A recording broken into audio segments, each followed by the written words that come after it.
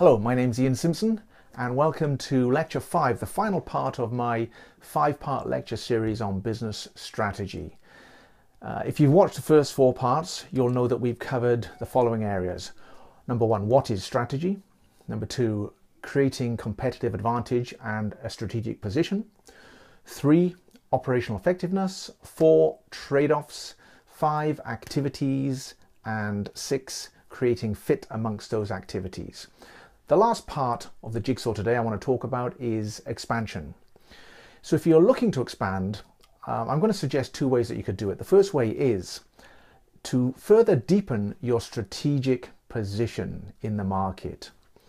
In other words, to create more unique products, services, and deliver them in a unique way that is different from your rivals. So further deepen your strategic position and the uniqueness of your products and services.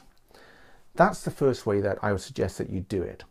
The second way that you could do it would be to create separate standalone units. Now, to imagine that, if you think about what Virgin have done over the years, they started with Virgin Records, Virgin Airlines, Virgin Trains, Virgin Banks, Virgin Coca-Cola, and so on. However, they all align to the same corporate ID, philosophy, color scheme, branding, etc. However, they are standalone units and standalone and operate alone. That's the second way that you can do it. Just a few ideas on expansion. Now, do you have a strategy?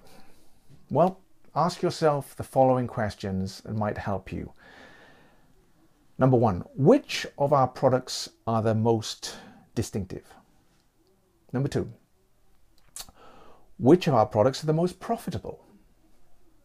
Number 3, which of our clients are the most satisfied? Number 4, which of our products in the value chain are the most different and effective? And lastly, what is our core competence?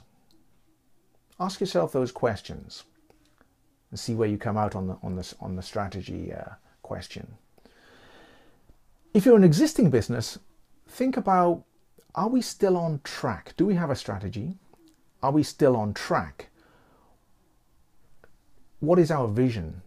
Is it the same as what the founder's vision was originally, or have we moved away from it? And should we have moved away from it? What is our core competence? Now, let me just finish with a quick glance list for creating a strategy. If you're going to think about creating a strategy, what steps should you go through? You know what I always say, dream big, think small. Small steps. So think about these steps when creating a strategy. Number 1, what is your vision, your strategy vision? Number 2, what would be your unique position? Number 3, improve your OE, operational effectiveness. Number 4, decide on the activities that are going to make up your business. Number 5, the trade-offs, decide what not to do. Number 6, create fit amongst those activities, a tight interlocking system that is very hard to copy. And number 7, deepen your strategic position as you go forward and keep evolving, trying to stay ahead of your rivals in the competition. And that's it. Those are some of the things. Today is really a sort of a food for thought type lecture to pull it all together. Now, I hope it's been useful for you. If you would like a copy of this PowerPoint with the notes, please contact me and I will send it to you.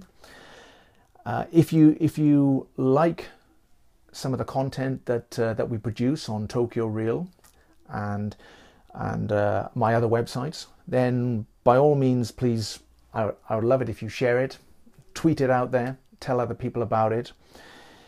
And if you want to see more of it, go to the Tokyo Reel website, which is tokyoreel.tv, and we've got the 2 live icons there for Facebook and YouTube. Go into YouTube and please subscribe. And as I always say at the end of the lecture, see you next time and give yourself the edge.